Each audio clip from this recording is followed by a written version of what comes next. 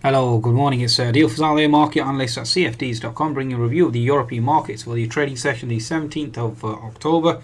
We have a Wednesday, 2018. Please be sure to visit Trade Signals and market updates from leading providers at www.tradesignal.com. You can certainly download the app at the Google Play and the Apple App Store. Okay, so Asian markets higher overnight, led by the rebound in America. US markets certainly surging overnight, quite an impressive thrust at that as well. Hats off to the actual US markets there, quite a significant thrust. Okay, that's all I can say with regards to the actual price action. Obviously, that was led by a host of factors. Number one, overcoming the Saudi concerns regarding Mr. Trump defending them. Number two, the situation with regards to jobs. JOLTS numbers came in stronger than expected, and also earnings as well. And Netflix certainly blew it out the water, and that obviously triggered the massive rally in the Nasdaq, almost a 300-point rally. So you could see a 50-60 point rally in the S&P 500. Very, very impressive. Okay, now in terms of European markets this morning, then focus really is on data as always. So let's quickly go through that with you. We've got concerns regarding the situation with regards to Brexit. Obviously, that remains. European concerns obviously remain as well. UK numbers, GDP numbers or inflation numbers have come in slightly on the the weaker side in terms of retail price index. But the overall numbers, I mean, PPI came in more or less in line.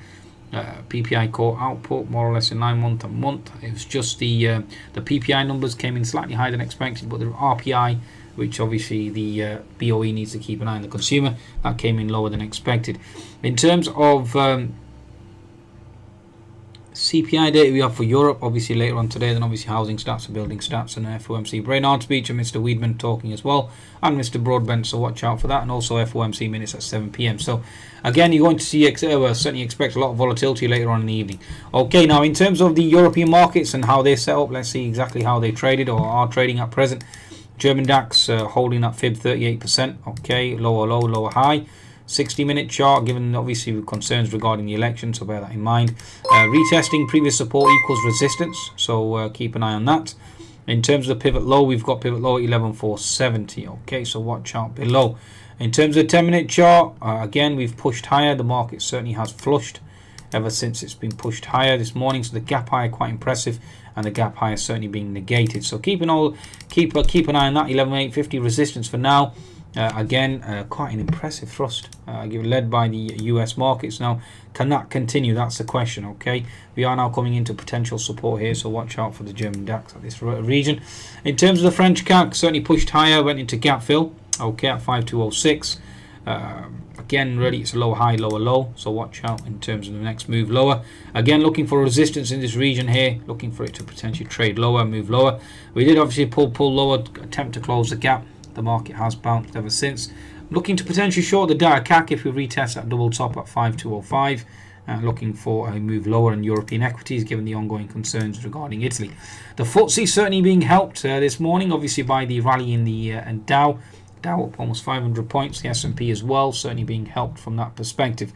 Again, quite an impressive thrust. We are seeing resistance here at present around this 57080 zone. So watch out here. We could potentially break higher and close the gap at 7145. That certainly is a possibility. So watch out there. Okay, so I think that's a good summation really of European indices.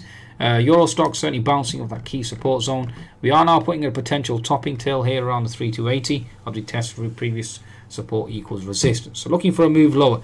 Again, expect a lot of volatility. US equities certainly overbought from my perspective, given the short squeeze, and looking for a potential flush lower, and therefore European equities will certainly move lower as well based on that. Eurozone inflation numbers coming in more or less in line. Okay, nothing of a surprise there, so that's the latest news.